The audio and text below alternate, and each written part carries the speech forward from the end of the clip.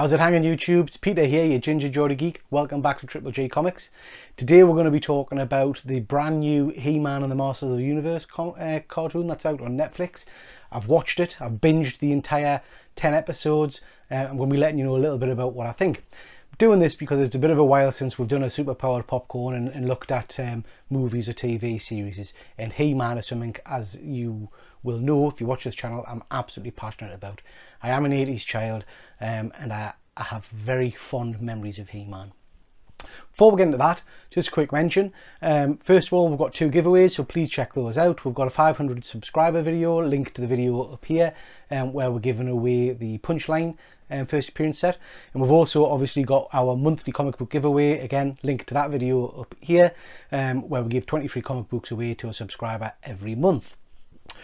Before we start, I just want to mention that recently I was very lucky to be invited into a fellow YouTuber's live stream. That's Rod the Rican from Just a Rican and his comics. I'll put a link to his page in the description and hopefully up here. Lots of links. Bound to forget these, aren't I? But never mind. Rod's link hopefully will be up here.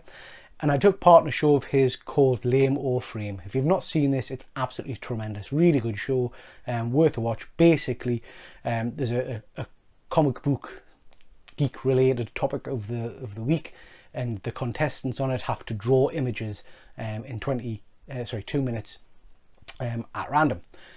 Great fun, really enjoyed it. In the past he's done things like Transformers, which I know loads about and I love. He's done Marvel Comics, which I know loads about and I love. He's done He-Man, which I know loads about and love. This week he did the video game Zelda, which I know absolutely bot all about. Never played the game, never taken part in the Nintendo craze of it, so I was a bit lost, I have to say. That said, I think I bossed it. I didn't win, and I think there was probably some cheating going on, but I thought it was absolutely tremendous. I had a great time, great fun, just well worth checking out, so please check that out. Just to show you a little bit of some of the images I did, this is my link. Yeah, that's Link. And I also did, oh Christ, I'm not even sure what that is. I think that's Lady Zelda. Oof. I mean, she looks a bit like some of the ladies you see around in the pubs in Newcastle. Bit of a Weatherspoons lass, I think. Anyway, great fun, well worth checking out. Please go and have a look at it. What I would say is, one of the great things about it is you meet a lot of new people, so some great content creators on the panel, and please go and check them out. I'll try and put the links in the description for as many of them as I can. There was a really nice guy I met called Ephraim, who's from Past Point One Comics. Again, I'll put the link up here. Hoping to do some work with Ephraim in the coming months, so look out for that. Okay, so we're here today to talk about the new Netflix Masters of the Universe series. It's not to be confused with the recent Kevin Smith series. What to say about that? I'm a geek. I always have been. I love my 80s cartoons. I love He-Man. I love Transformers, Mask, Brave Star, all that kind of jazz. Visionaries. Used to like Visionaries. They were good. All that kind of stuff. So anytime I get a He-Man, I'm pretty happy, because as a good friend of mine, Luke from Hydra Collectibles said, anything that keeps franchises alive is good in our eyes. I really like that. Mentioning Luke, please go and check out his channel, Hydra Collectibles. He's got some tremendous stuff about He-Man. If you like He-Man, that kind of stuff, please go and check that out. So yeah, anything that keeps a franchise alive is good for me, because I just want this story to keep going. I won't necessarily watch it all. So for example, I've not actually caught up with any of the She-Ra stuff, so I've not watched that, but it's keeping it going, so I'm good with that. I was personally really worried about all the flack Kevin Smith got for his last show, and I know there are very, very passionate fans out there who pulled that show to bits before they'd even seen it. There were passionate fans who pulled it to bits after they'd seen it as well. It just seems to have gotten absolutely slaughtered, that show, for various reasons. I watched it and I liked it. It was good fun. I watched it with my son, who knows very little about He-Man. He loved it. And for me, it kind of kept the character alive in the new generation. So I was really pleased about that. This new show, I have to say, I saw the artwork a while ago for it and I thought, oh, that's not going to be for me. I'm not a big fan of that style of CGI animation. But I thought I would give it a watch. Started watching it last night.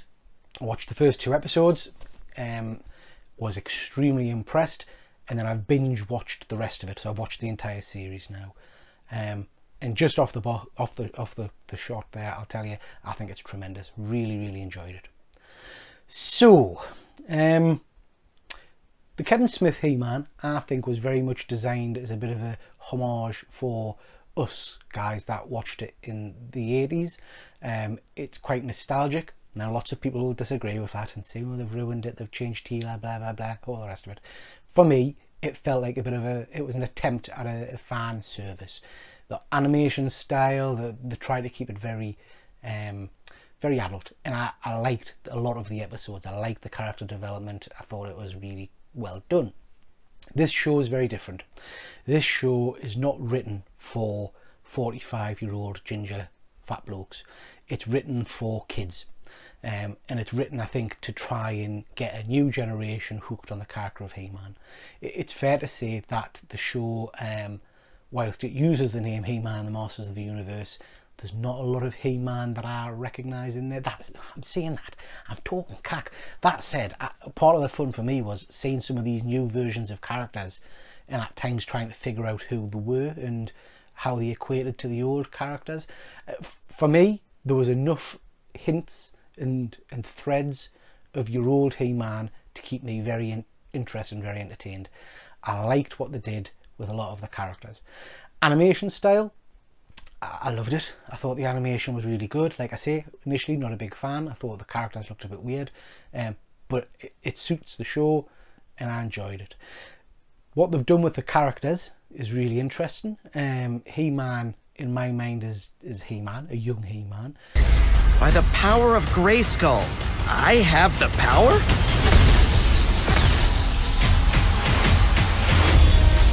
I have the power!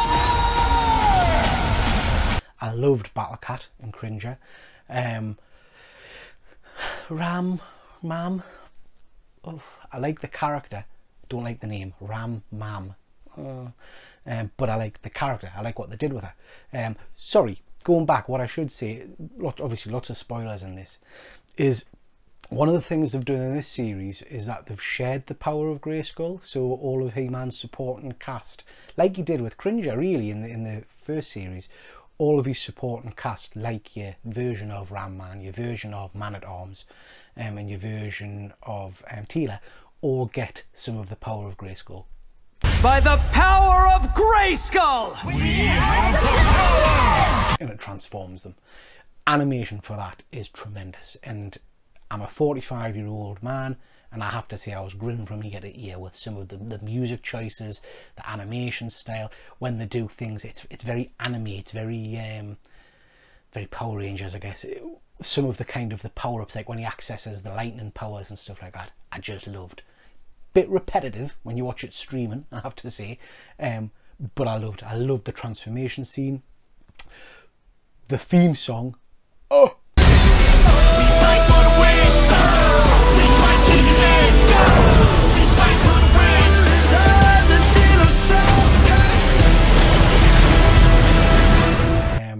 Really exciting. I think that's what I missed from the Kevin Smith version. I didn't really get much of a theme song, or there wasn't much excitement in the music, whereas this, you know, when he transforms into He-Man, it's brilliant.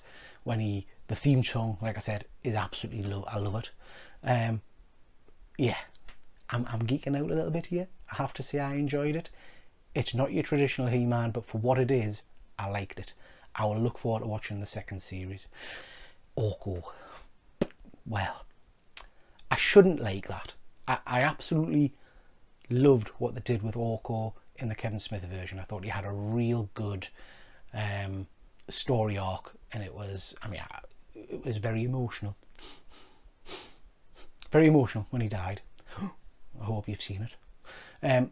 This version of Orko is a robot that kind of gets downloaded the previous Orko's memories and things like that, and I didn't want to like it, if I'm honest, but I did. I thought it was really good. I enjoyed it. I enjoyed the comedy element it brought, and I enjoyed the story arc for that character as well. So what did I think overall? Overall, This is a version of He-Man that's, I don't think, written for me. I think it's written for a younger generation. That said, I thoroughly enjoyed it. I hope it hits in all the right notes for the younger generation. I hope it is a success because it keeps He-Man alive. What a tremendous time to be a He-Man fan. You know, we've got the Kevin Smith version, regardless of what you think about it. We've got lots of He-Man comics on the shelves. We've got the She-Ra series. We've got this now, this new animated version, and there's rumours and rumblings of a She-Ra TV series. So fantastic time to be a fan. Great figures and action figures out there, so they're all worth looking at as well. So yeah, I thought the series itself had some brilliant standout moments, some excellent action in it.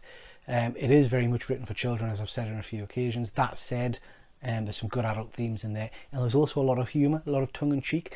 Now, I don't know how much of that's done on purpose, but there's a scene on, I think it's the last episode or the second last episode. The last two episodes, by the way, are absolutely tremendous. But there's a scene where the Masters of the Universe are stood outside of Snake Mountain, and Skeletor's kind of speaking to them over a radio. And I don't know if it was intentional or what, but I couldn't help but go back to the old Snake Mountain toy and the voice changer speaker thing you had and how it crackled and all the rest of it. And I just chuckled because I thought, I think that's what they're getting at. I think they're basically reminding us old farts of that toy. Maybe that was me reading too much into it, I don't know. So, summing up, He-Man and the Masters of the Universe. I really enjoyed it. I hope it takes off. Worth a watch. If you like He-Man, worth a watch. If you've got younger kids, get them to watch it and get a new generation of He-Man fans engaged. On the gingometer, I'd give it a solid 4 gingers nuts out of 5, I think. Okay, thanks very much for watching. Really interested to know what your views are. Let us know in the comments below if you've liked it, if you haven't liked it. Not interested in your thoughts on Revelations, because that seems to have become so divisive and aggressive that it's kind of soured the show, if I'm honest. I think it's a real, as a fan, I think it's a real sad kind of path we're going down here. I'm getting into dark territory here, but what I'll say is, before I watched this new version of Masters of the Universe, I did have a look onto some of the reviews on YouTube, and they were awful, absolutely scathing. One in particular, I won't mention the channel's name, but was absolutely ripping this thing to shreds, saying it was an abomination, it was terrible, and blah blah blah. And it wasn't until I looked down on the video I realised the video had been posted 4 months ago, when they'd seen the initial image of He-Man. So they'd never seen any of the bloody programme, but they'd already destroyed it online. As a geek and as a fan, I think that's a real dangerous path we take. I think it's a real sad path we take, because we're so wrapped up, I suppose, in nostalgia that we're destroying these franchises. If this show gets a hammering like the Kevin Smith show, is that the end of He-Man? You know, do the big books companies say, what's the point in producing more? Everybody hates it. For me, that's quite sad. Doesn't mean we have to go in and pull stuff apart. Sorry, doesn't mean we have to go in and be blinkered and say things are good if they're not. That's not what I'm saying. What I'm saying is, we need to stop prejudging things before we've actually sat down and watched it, would be my argument. I've done that. I did prejudge this by some of the imagery, I suppose, but I gave it a chance and I've absolutely loved it. So, thanks very much for watching. Let us know what you think, and I'll catch you next time.